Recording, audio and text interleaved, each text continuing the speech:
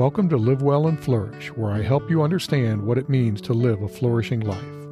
I'm your host, Craig Van Slyke. If you're ready to think beyond material and external success, if you're ready to take control of who you are and the kind of life you live, if you're ready to flourish, this is the podcast for you. Have you ever felt aimless, like you didn't know what your life was all about? I have. At one time or another, you've probably felt like you were just bouncing around aimlessly, your life a series of seemingly random events without any real direction, kind of like an abandoned boat, just drifting along, a victim of wind and tide. I certainly know that feeling. What you were feeling and what I was feeling is a lack of purpose, a lack of a proverbial North Star that you can use to give your life direction. In this episode of Live Well and Flourish, I'll discuss the connection between having a purpose and living well, and how knowing your purpose can help you make decisions, give you flexibility, even in difficult circumstances, help you focus on the future rather than dwelling on the past, improve your self-image, and, most importantly, give your life direction and meaning. I'll also share some thoughts about how to uncover your purpose and then use that purpose to live an excellent life. In the last episode of Live Well and Flourish, I introduced the concept of self-leadership and the 4 critical elements of self-leadership: purposefulness, mindfulness, practice, and reflection. Purposefulness is the most important of these. Without a purpose, the rest don't matter much. Here's my story about finding my purpose. My life changed dramatically as a result of a random question. Early one morning, I was running with my marathon training group. This was a long time ago. We were running along, chatting to take our minds off of the pain. While complaining about my job, I mentioned how much I enjoyed teaching. I taught evening classes for a local college at the time. Someone asked, "Well, then why don't you teach full-time?" I pondered that question for the rest of the run. That simple question started me on an ongoing journey to discover my purpose in life. At first, I thought my purpose was to teach, so I quit my job and returned to school for a PhD. Later, I realized that teaching was what I wanted to do, but I didn't fully understand why I wanted to teach. Over many years and much reflection, I've come to understand that I want to help people live successful, meaningful lives. That's my purpose. Teaching is only one way to accomplish this purpose. This podcast is another. It's important not to confuse purpose with goals. Goals are great, but they're temporary. They have an end. Your purpose is more like the horizon. You can move towards it, but you never really get there. That's why I like the North Star metaphor.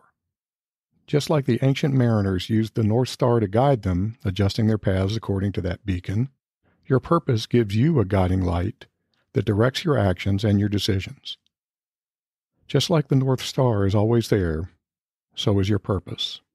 Let me tell you a story to illustrate one of the advantages of focusing on purpose rather than just using goals. Earlier, I mentioned my marathon training. Despite my considerable bulk, I actually used to be a distance runner. My one and only marathon was the first Disney marathon. We trained for the better part of 8 months. The marathon training drove my daily schedule, my diet, and lots of other aspects of my life. The big day finally came. I ran and finished the marathon, celebrated, and then became strangely depressed. After a while, I realized that my depression was caused by the lack of a goal that had the same power over my life as my marathon goal. It turns out that post-marathon depression is actually a thing. You can look it up if you don't believe me. For months, you have this big goal that drives you, and then nothing.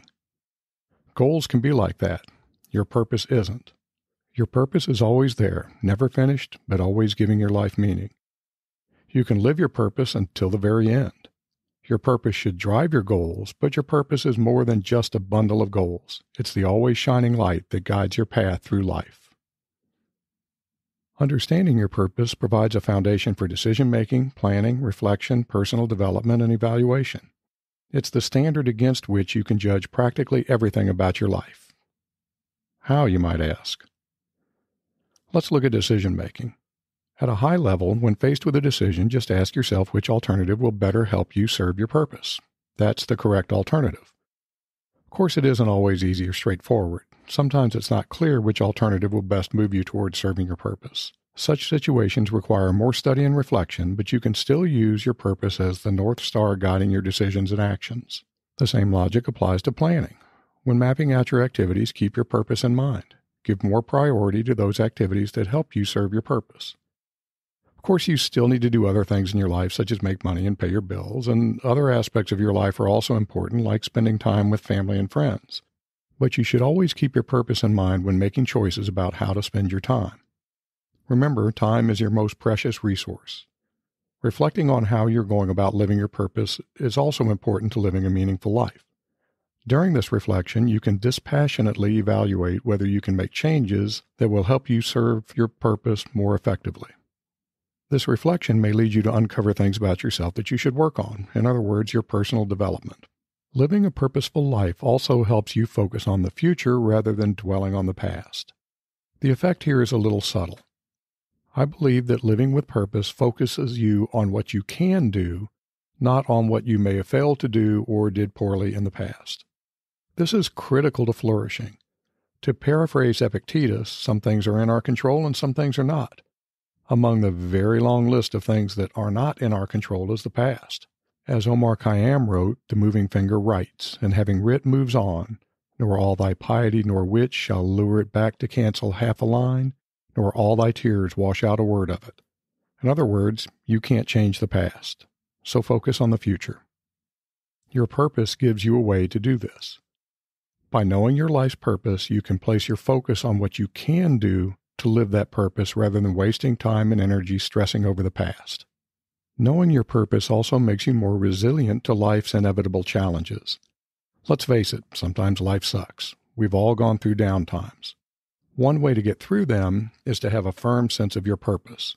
Your resilience, your ability to get through difficulties, to adapt to adversity in ways that allow you to maintain your well-being, is crucial to your happiness. Positive self-concepts, optimism, hope, and adaptability are just some of the things that lead to resilience, and purposefulness can help with all of these. When you know your purpose, you can find ways that serve that purpose even when events move against you. This can give you a tremendous sense of hope and optimism. As Viktor Frankl, a Holocaust survivor, wrote in Man's Search for Meaning, those who have a why to live can bear almost any how.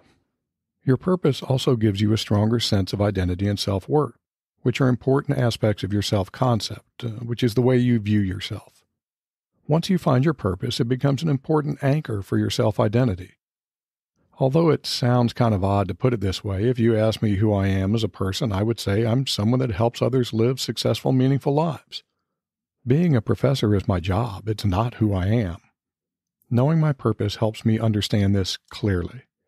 My purpose, not my occupation, is what gives my life meaning, and I view my identity according to my purpose.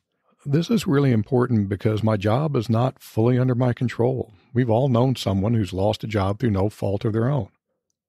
The loss of a job is devastating enough. You don't want to lose your self-identity, too. If you have a strong sense of purpose, losing your job won't mean losing your identity. Many people struggle with feelings of low self-worth. A sense of purpose can improve your self-worth. Our feelings of self-worth depend on how we view ourselves. If you base your feelings of self-worth on transitory anchors such as being attractive, powerful, or being a good athlete, for example, when you lose these things, your self-worth suffers. You can't lose your purpose. It's always present, and as I'll discuss later, there are always ways to serve your purpose regardless of your situation. In addition, when you know your purpose, you know why you matter, why you make a difference in the world, and this boosts your self-worth. Again, basing your self-worth on your purpose puts your self-worth under your control, not under the control of external events. This brings me to what I see as the big overarching benefit of purposefulness. To me, the greatest benefits to having a sense of purpose come from the feelings of control and freedom that purposefulness brings. You've probably felt like your life is out of control at some point. Most of us have. If you think back on those out-of-control times, you may remember being stressed out, depressed, angry, or any of a laundry list of other negative emotional states. Once you understand your purpose, when you feel life is out of control, doing even small things related to your purpose restores some sense of control and, as a result, negates some of those negative emotions. As Seneca put it, no man is constrained to live under constraint. On all sides lie many short and simple paths to freedom. Others may control your job, your income, or other external aspects of your life, but no one can prevent you from pursuing your purpose. Once you understand this, you'll experience a sense of freedom that is known to few. So, how do you find your purpose? Notice the word find in that question. I believe we all have a purpose. The task is to discover your purpose. Understanding your purpose is an outcome of considerable time and effort combined with sometimes uncomfortable reflection. But once you know your purpose, you'll live a fuller, happier life, a life filled with meaning, which seems worth the effort to me. So here are 3 things you can do this week that will move you towards your purpose and towards a flourishing life. First, take 18 minutes and listen to Simon Sinek's TED Talk, Start With Why. I'll put a link in the show notes. Sinek's talk is focused on businesses, but I think the same basic ideas apply to individuals. Letting your why, your purpose, drive your life is critical to living an excellent life. In a nutshell, Sinek's golden circle concept puts purpose, which he calls the why, at the center of concentric circles with how and what in the outer rings. Your why drives the way in which you pursue your purpose.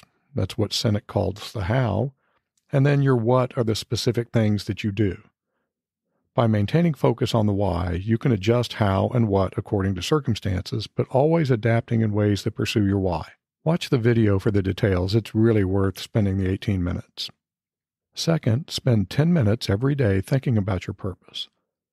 I'll warn you that this is just a start. Uncovering your purpose may take a long time and may require a lot of refinement as you hone in on that purpose, but the effort is worth it.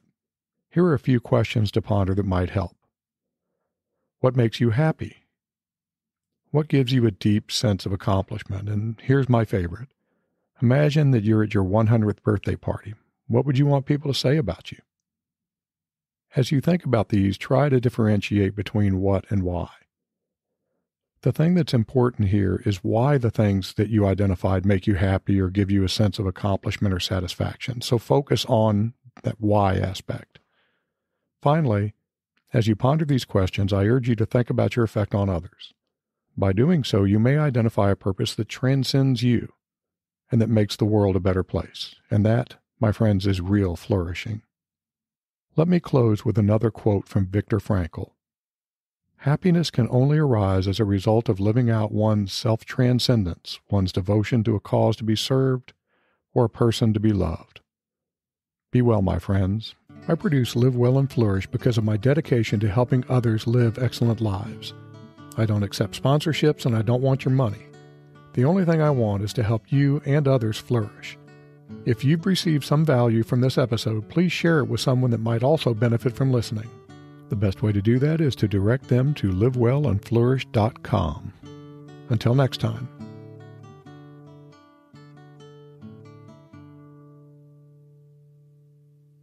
Hi, you may have noticed our new theme music, which was written by the uber-talented Hazel Crossler. I'm very grateful to Hazel for composing music that so perfectly fits Live Well and Flourish. If you're interested in commissioning your own work from Hazel, his email address is in the show notes. Thank you.